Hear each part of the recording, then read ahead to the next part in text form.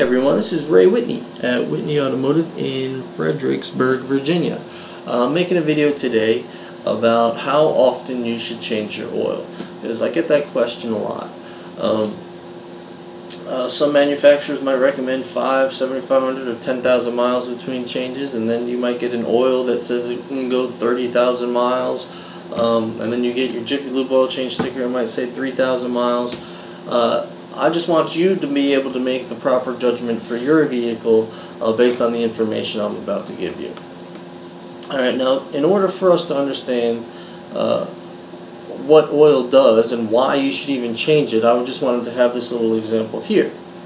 This is a bottle of brand new oil. This is 5W20 conventional oil. It's fresh out of another bottle that had a label on it, so I took it off so you can see it. The second bottle I have here is used oil. Alright, this car came out of a brand new car. The car had 7,500 miles on it. The oil itself, this was its second oil change, so it only had about 3,500 miles on it. But as you can see, this brand new car, the oil is dark. It's a little bit thicker. If I slosh this one around, you'll see it drops right down. If I slosh this one around, you'll see it leaves a film of dirt and burnt behind. Alright, so what was wrong with this car? Why did it run like that? There's nothing wrong with it. Alright, it's a brand new car. The oil is just doing its own job. Now this was a car that had 0 W20 oil in it, okay, and the recommended oil change intervals are 7,500 miles. Now this is 3,500 miles. What would it look like at 7,500 miles? It would look like this, darker and thicker. Okay, that doesn't mean the oil is necessarily horrible, but it's not new, okay? So in order to understand how this turned into this, we're going to look at the 4 functions of oil. Alright, oil has the 4 functions. The first function everybody knows is to lubricate your engine. All those moving components need to be lubricated. The second function we're going to have is that it's going to cool. As that engine's moving up and down at thousands of revolutions per minute, heat is produced, and that heat is transferred to the oil. The oil is sometimes cooled down in the oil pan. Sometimes there's oil coolers on some cars, but it's transferring heat to keep your car from overheating. The next thing it's going to do is it's going to seal the combustion chamber of your car. Now if you have a piston engine, what most engines are, the pistons are moving up and down in the cylinders. Okay, around the pistons are piston rings. One of them is an oil ring, and what that oil ring does is it leaves a film of oil between the cylinder wall and the piston rings to lubricate, first of all, and to seal the combustion chamber.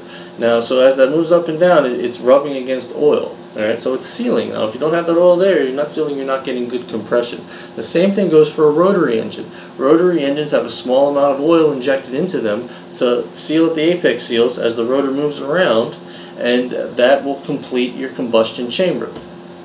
Alright, so now I'll touch on lubrication, I touched on cooling, I touched on sealing. The last thing it's going to do is it's going to clean your engine.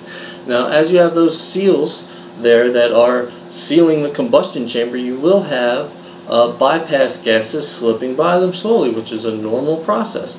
And what that is that when you have this high temperature, high compression, all these things going on up on top of that piston to explode and ignite, and the fire and all the byproduct that comes out of it, some of it slips past. Some of it's going to get by those piston rings, some of it's going to get by them, and it's going to go down in your engine. Well, your engine, the oil, is going to absorb it and move it on stream up to your filter so that it can be collected and changed.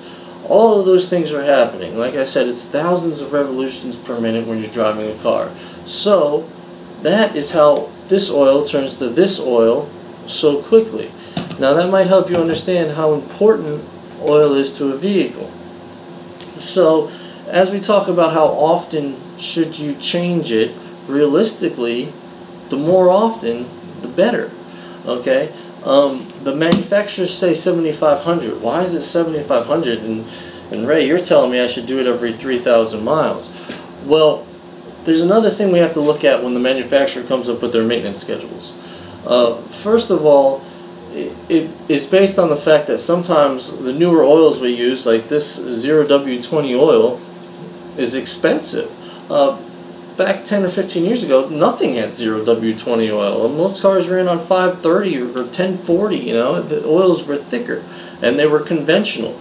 Now, zero weight oil is synthetic, and it's common to spend $40 or $50 on a synthetic oil change. So because we have to use these newer, thinner oils to meet the emissions requirements of the government, because our cars now have to work on lower emissions levels, we're forced to use tighter, lower clearance engines that work on a tighter parameter. We're running a tight ship, and we have to use thinner oils, and the thinner oils are more expensive. Now, okay, that's all well and good, but what does that have to do with the manufacturer setting the intervals? Well, the manufacturer, they're all in competition with one another. Toyota's against Honda, Honda against Nissan, Nissan against Mazda, Mazda against Ford. They're all trying to get the lowest cost of ownership. And what that means is once you buy their car, once you buy that Toyota Corolla, once you buy that Mazda 3, whatever it is, you're going to have to put fewer dollars into that car to keep it on the road. The fewest amount of money for oil changes, how long are the brakes going to last, how long do the filters last, what's the lowest cost of ownership for the car? Because if you've ever gone and bought a new car and you've done your research on it, odds are you've wanted to find out what has the lowest cost of ownership yourself, simply because you want to be able to afford the car. So as they all compete for that, to see who has the lowest cost of ownership, they're going to push those intervals as far back as they can to keep the car running good. Now, if you want your car to run great and be like a brand new car all the time, you're going to change your oil as often as you could. Now, let me finish up by saying that I have multiple vehicles. Both my family and I have multiple vehicles with cars well over 200,000 miles on them. I didn't buy any of them new. But once I get them, I change the oil every 3,000 miles, oil and filter. I don't use anything special. I don't use synthetic oil. I just use conventional oil and a filter every 3,000 miles or less. And my repair costs, my parts failures are very low. My reliability of my cars is very high. I don't think I ever go out to the car and I have an uninspected failure. I really don't. And the primary reason behind that, in my own personal belief and experience, is that I am very meticulous about my oil change and the maintenance on my cars.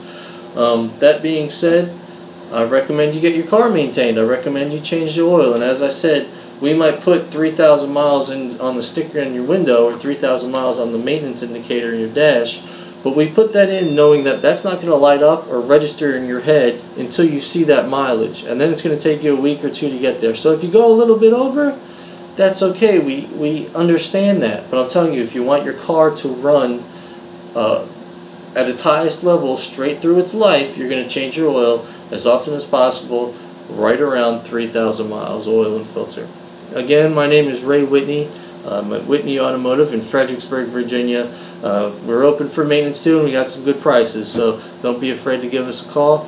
We're at WhitneyAutoRepair.com. You can like us on Facebook. You can follow this YouTube channel as it expands too. It's free of charge.